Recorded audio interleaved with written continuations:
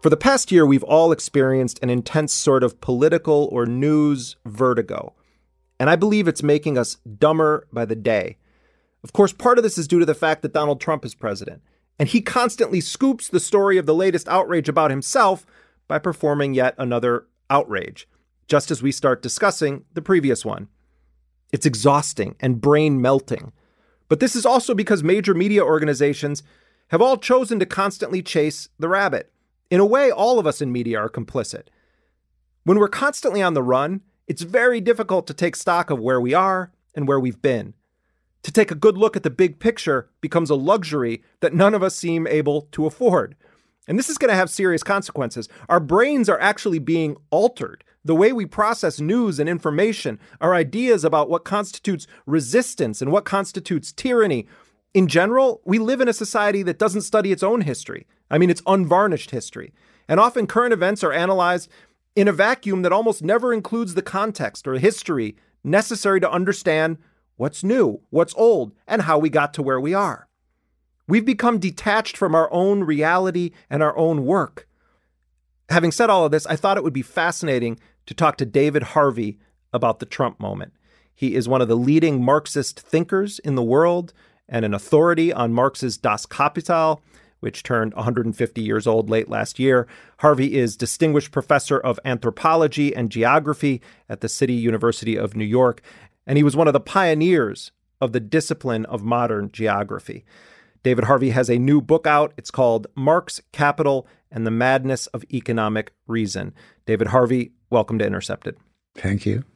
First, I'm curious, having now read your book, how did we get Trump? If I had to simplify it, it would be one word: alienation. That you have a population that's increasingly alienated. It's alienated from its work process because there are not many meaningful jobs around. It's been promised kind of a cornucopia of consumerism, and they find a lot of products that don't really work. They find themselves having to renew their phone every 2 years. You find them having to live a lifestyle which is, they're disillusioned. And of course, they're disillusioned with the political process. They realize that it's big money that buys it. They're disillusioned in lots of ways. And it's not only in this country. Alienated populations don't necessarily behave in kind of a way that would probably make sense to somebody like me. They don't go to the left, for example. They just kind of say, give me something that looks different. And I think when Trump came along and said, I'm going to be your voice, he actually, completely trumped, if I can use that term, Hillary Clinton. And I think the same thing you will see over the Brexit vote in Britain, where the metropolitan areas, which are doing okay, but you'll find alienated populations in those small towns where the economic basis of life has just disappeared. So you get this kind of real rash of neo-fascist, populist, right-wing kind of people who are coming along and saying, listen to me, I have a different answer to all of these kinds of questions. And I think that sort of thing is going on not only in this country, but elsewhere. Do you believe that Trump has any ideology based on the actions that he's taken officially as president or the ideas that he floats when he speaks or tweets? I think he has some ideas, whether it adds up to an ideology or not. I mean, for instance, one of his ideas is to dismantle everything that Obama did. I mean, that's almost instinctual on his part. So he has ideas. An ideology, I don't think he has a clear ideology. But he certainly has a persona who is, kind of it's about me, and the narcissism is obvious. But I think this is a classic sort of situation of populist leaders. I mean, Trump's a brand of what, a lot of observers call his populism. But Trump has multiple mantras that he sort of repeats. And his favorite when he talks about his successes is stock market keeps breaking records. People's 401ks are just going through the roof. He never mentions that the vast majority of workers in this country actually have no pension and are not participating in 401k plans. The stock market is hitting an all-time high record for another, and think of this, 86 times since Election Day. And then you look at all of the money you folks are making. Oh, I wish I could take 10 or 15%, but I think you're not going to do that. You're not going to do that. but it's getting better and better. Your pensions are getting bigger and bigger. What is going on right now on Wall Street and with the stock market? I mean, clearly it is breaking records. Trump is totally right. The Dow is above 25,000. I mean, it's nuts if you think about it. But what's happening on Wall Street? I think it's just a matter that since the problems of 2007, 2008, what we've seen is essentially central banks adding to the money supply. And the money has to go somewhere. And it mainly goes into the stock market. And, of course, it mainly goes into the pockets of the top 1%. So, actually, if you look at the indices of inequality since 2007, 2008, they've increased markedly, not only in the United States, but worldwide. And so, in a sense, what you've done is you ran into a difficulty in 2007, 2008, and you answered it by throwing money at it, which has been great for the stock market and all the rest of it. But as we know, the incomes of ordinary people have not improved at all. People's situation hasn't, and hardly any of the benefits of the small recovery there has been since 2007 and 2008 have gone to anybody other than the top 1%. That's the bondholders' solution to the economic problem. And the last tax cut was really a bondholders' charter. So this has been the case in the United States, that in fact the bondholders are creating an economy which is good for the bondholders. If someone were to arrive here from like a different universe and you were asked the question, what is the wages that workers are paid, or the money that exists in the stock market, or the money that changes hands from we the people to companies like Amazon, what's it based on? Well, the dollar should be worth whatever it will buy, which is, the commodities and so on that people want. And we want useful commodities. And the trouble with that is that capitalism is very good at making commodities that don't work. Or break down or only last 2 years. I mean, I often use this example. I'm using my grandmother's knives and forks. But if capital made things that lasted 100 years, what would it do? Instead, it makes computers that actually don't function if they're more than about 3 or 4 years old. One would like to think that capital was a rational system, but it's not. It's irrational. It introduces these irrationalities because that's the only way it can reproduce itself. And I think, again, people are beginning to see that this is not exactly the good life that they thought they might have at some point down the line, particularly for the mass of the population now who are indebted and who have to pay off that debt, be it credit card debt or mortgage debt or consumer debt. This is the world we're living in. We're living in a world of debt peonage in which most of the population is actually, their future is foreclosed by the way in which the capital is wrapped around them. This kind of thing about the good life is borrow money and then everything will be okay. What about the role of Amazon, Google, Facebook in our lives? I mean, is this something new in the evolution or devolution of capitalism? I don't think it's new. I just look at this historically. We went through from the 1970s onwards with what we call deindustrialization, the loss of industrial jobs and the loss of manufacturing jobs. And the result was that unions, which were very strong, everything gets lost. So deindustrialization of the manufacturing sector was one big thing. Now we're seeing the same thing happening in retail and marketing. We're seeing it through Walmart, we're seeing it through Amazon, we're seeing it through online purchasing, and we're going to see happening in the retail sector the same thing that happened in the manufacturing sector. And so then the question is, what kind of jobs are there going to be anywhere? And those places that do have the jobs are going to do what Amazon does, which is to say, well, you're not really doing anything significant. You're just doing manual way, just packaging things and sending it out. This is a rather meaningless kind of work. This is what I mean about alienating kind of work. I mean, so here we have a real transformation in labor processes, which I think is going to have a real big impact upon the American economy. The example of deindustrialization and what happened to industrial communities is now going to hit big consumer centers which rely upon the retail business. What is your critique or problem with the idea that competition is going to give not only consumers but nation states the highest quality product? First, I would like to say, what competition? We've got a tremendous amount of monopoly. I would look at it in energy, look at it in pharmaceuticals, look at it everywhere, and actually there's a lot of monopoly around. So the competition is kind of fake competition in lots of ways. And internationally, of course, there is some sort of level of competition going on between different nation states in terms of, but notice what it does. Basically, what you're supposed to do is to create a good business environment.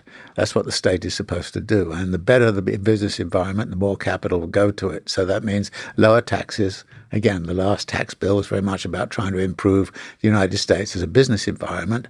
So you've got to give actually money to corporations. And that's this astonishing thing that corporate capital doesn't seem to be able to survive these days without subsidies from the public sector. So in effect, the public is perpetually supporting large corporations, and they're not really competing. They're simply using their monopoly power to assemble a great deal of wealth in few hands. When it comes to electoral politics in the United States, what do you make of the argument that, first of all, there was a pretty ferocious debate on the left in the United States about the 2016 elections. And I think a very significant chunk, even of leftists, ultimately held their noses and voted for Hillary Clinton as a way of sort of voting against Donald Trump. Yeah. Where do you come down on these questions when it comes to electoral politics? Well, I think where I come down is to say, well, we've got to organize something which is very different, an alternative on the left. Instead of having what I call, in a sense, the party of Wall Street governing in both parties. The sorts of things that worry me about Trump is what he's doing with the environment, what he might do on nuclear war. North Korea best not make any more threats to the United States. They will be met with fire and fury like the world has never seen. He's totally irrational about some of those kinds of things. So yes, I would rather have Hillary in, but I don't want to be in a situation in which I say the only answer to somebody like Trump is Hillary, because that, it seems to me, is going back into exactly all those problems that we hit with the first Clinton administration, which was the beginning of this process of the selling out of U.S. government to the bondholders and Wall Street. So we've got to find something which is a non-Wall Street party. We've got to have a real solid, good left movement, which you began to see elements of that crystallizing around Bernie Sanders and the like, but we need to go further than that, I think. Bernie Sanders identifies himself as a democratic socialist, and yet his voting record indicates that he supported regime change in Iraq. He said he would continue the drone assassination program as it existed under Obama. Right. Drone is a weapon. When it works badly, it is terrible and it is counterproductive. When you blow up a facility or a building which kills women and children, you know what? It not only doesn't do it's terrible. But you're comfortable with the idea of using drones if you think you've isolated an important terrorist? Yes. What form of socialist would you describe Bernie Sanders as? Is he a Marxist in your view? No, he's not a Marxist at all. He's, as you say, kind of social democrats, but social democrats have a rather long history of being rather warlike about all kinds of things and believing in things like military humanism and those sorts of issues. The history of social democracy is rather tainted by all of that. And so I think that there has to be a genuinely left socialist movement. And I think that Sanders, the more he got into sort of talking to the millennials, I think his rhetoric began to shift away from social democracy to a more socialist line. So talking about a single payer system and talking about free access to higher education. What's your assessment of the current state of the Democratic Party? Somebody like Chuck Schumer, for example, he's raised more money off Wall Street than almost anybody else in Congress. So, while rhetorically he can say some certain things, I think that he's very much part of that, and Nancy Pelosi also. Well, I thank you for your question, but I have to say we're capitalist, and that's just the way it is. I think that the leadership and the power structure within the Democratic Party is antagonistic somewhat to a kind of real socialist push. And my nervousness is that they will simply have to say, oh, well, they're the alternative to the crazy man Trump, and they will get into power.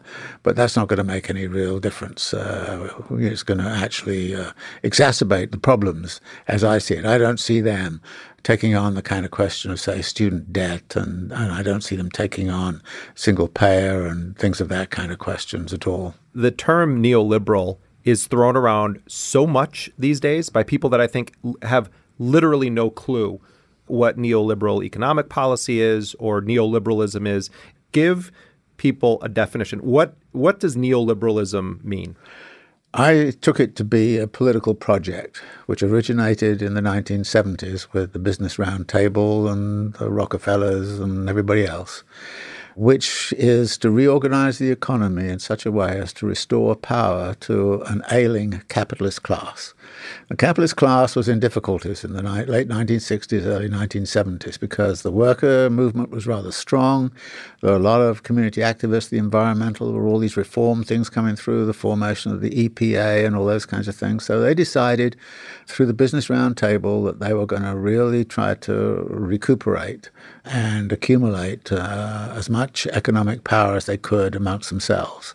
And that had a number of elements to it. For example, if you were faced with a situation of bailing out the people or bailing out the banks, you would bail out the banks and let the people struggle. You would always say if there's a conflict between capital and the well-being of the people, you'll choose capital. That was the simple form of the project. Now, some people say it's just an idea about the free market. Well, yeah, a free market to some personal responsibility, yeah, a redefinition of citizenship such that a good citizen is not a needy citizen. So any citizen who's needy is a bad person. Social services get set up to punish people as opposed to really assist them and help them. Well, and what I often think of as one of the most visible aspects of neoliberal economic policy is the notion of austerity measures that are imposed on economies in the global south, but also in the case of Greece, for instance. You see this demand from the creditors that the first thing that has to go if we're to give you this debt is your social programs. And the money that you would normally spend on those is going to go toward paying off either the principal or the interest on the money that is being generously lent to you. Is that? Well, it's the debt peonage again. You know, you organize debt peonage in such a way as to lock people in, and then they have to pay. But you don't take the money away from the bondholders. I mean, in the case of Greece, for example, it wasn't as if anybody went after the French and the German banks who'd lent all that money to Greece. They kind of basically socialized their debt, turned it into the IMF and the European Stability Fund and all the rest of it, and then made the Greeks pay. Well, actually, if the banks made a bad judgment, they should pay. But they didn't. And this is this neoliberal principle at work. And I tend not to like the term austerity because austerity is used for that policies which are administered to the population. Austerity is not for capital. Absolutely not for the financial institutions, and it's not for the top 1%. So austerity is about social programs. And in fact, the state has been heavily, heavily involved in subsidizing capital so that the banks never get hurt. This is what the neoliberal order is about. When you have politicians campaigning in part on this idea that they're going to reduce the debt or eliminate the debt of the U.S. federal government, what are they really talking about? Well, this is a sort of a baseball bat which is taken to politics periodically. Remember Dick Cheney saying that Ronald Reagan taught us that debt doesn't matter, because Reagan went into debt like crazy, mainly on the military side. Bush also was going into debt. Then the Republicans turn around when Obama comes in and said, we've got to do something about the debt, and that becomes the excuse to stop any kind of programs going through. And we see now the Republicans are back into power. What do? They increase the debt by, I don't know, $1.5 trillion or something like that. I don't think there's a real issue here. What is simply is a political excuse to raise a rhetoric about indebtedness, and we've got to deal with the debt on our children.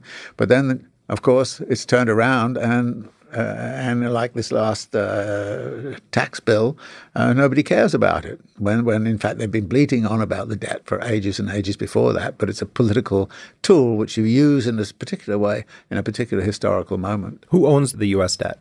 China owns a great deal of it, and actually Russia owns quite a bit. Japan owns quite a bit. And in fact, there's a very interesting story about that, if you want to know. In the middle of the crisis, when Fannie Mae and Freddie Mac and AIG were all kind of going in, the Russians went to the Chinese and said to the Chinese, let's sell all our debt in those institutions and that will crash the U.S. economy. And it would have done because actually the holders of the debt of those institutions were primarily China and Russia.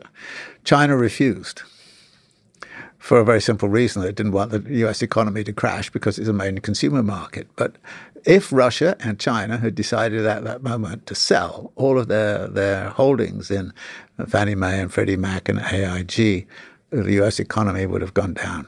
What would it look like if we were to radically reorganize U.S. society under a philosophy or an ideology rooted in Marxism, or the social good was actually a priority in this country rather than sort of everyone fend for themselves? What would that mean in a country as big and as populated as the United States? If I put it sort of crudely, I think the future of the U.S., insofar as it has a radical future, lies more with some sort of what I would call almost non-ideological anarchism.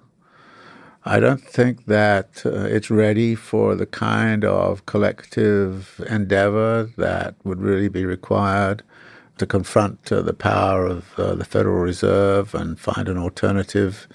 I don't think it's ready for thinking about a mass movement of some kind that will actually start to redefine how the economy works.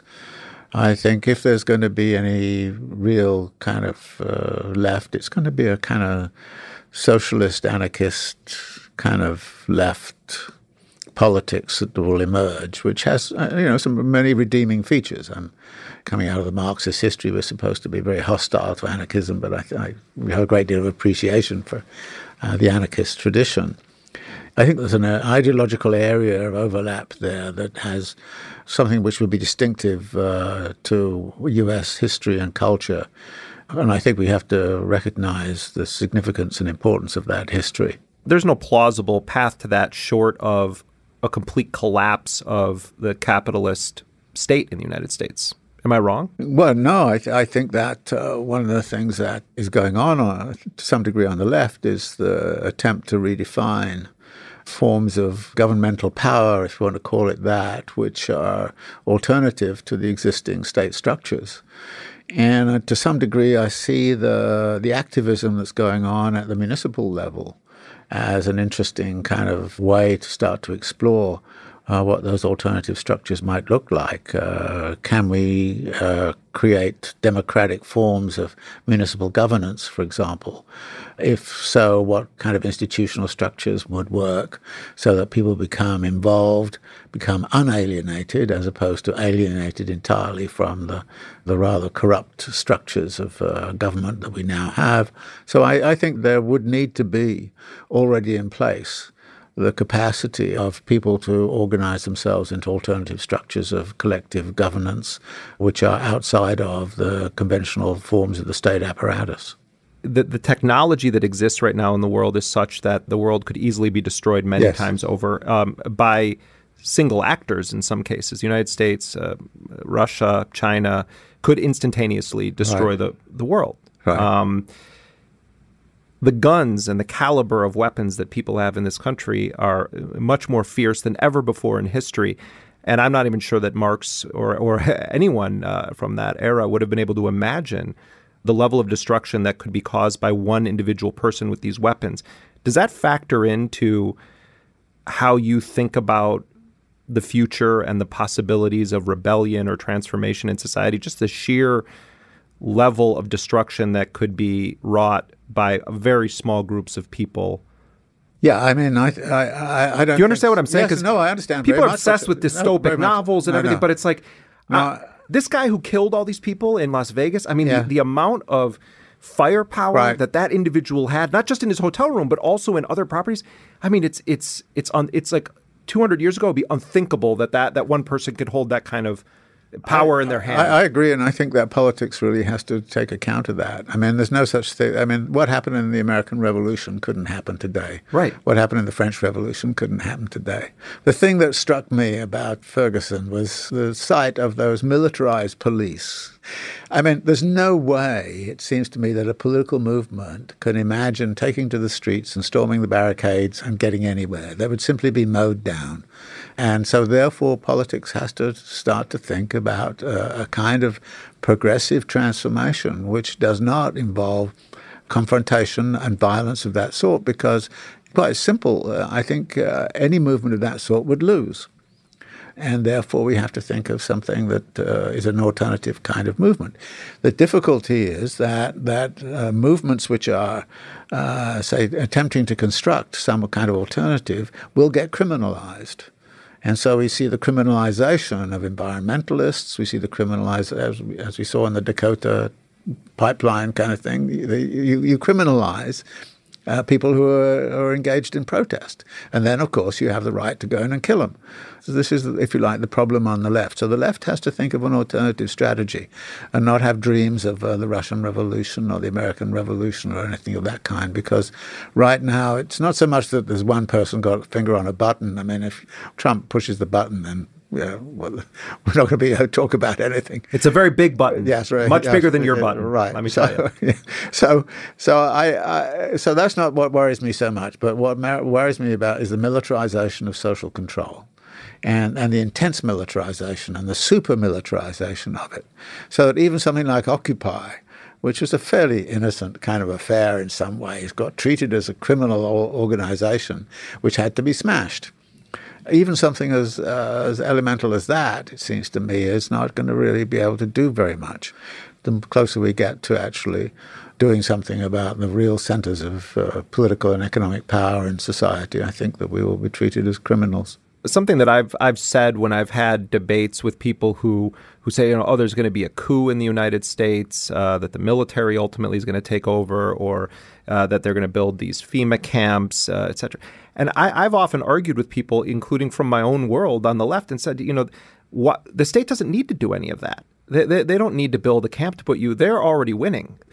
That's capitalism in this country. The idea that people think that it requires a finite group of fat white men smoking cigars coming up with a way to lock up all of the dissenters because of their thoughts, that's not how that kind of a force operates. It's much more ingrained in every aspect of our life. Yes, and that's why I come back to notions of debt peonage. One of the ways in which social control is exercised is to get people so deeply in debt that they cannot imagine anything in their future other than simply living in such a way as to pay off their debt.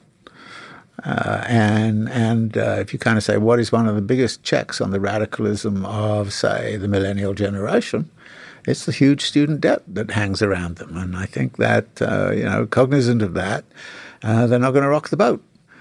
Debt peonage is the order of the day.